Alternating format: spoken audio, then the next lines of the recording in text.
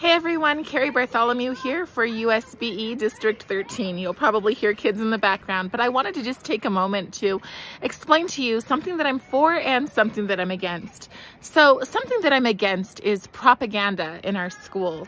I really believe that if we want to give our kids a really strong education, we need to root out activism at its core, and we can set the policy to make sure that that's just not a problem.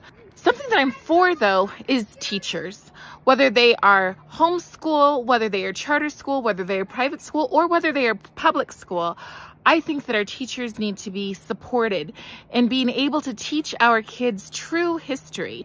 And so one of the ways that I do that is that sometimes teachers will call me and they will say, "Hey, Carrie, I have a question for you. I'm supposed to teach this lesson on, say, Ruby Bridges. And my problem is that the supplementary material says that I should then walk my kids through a protest."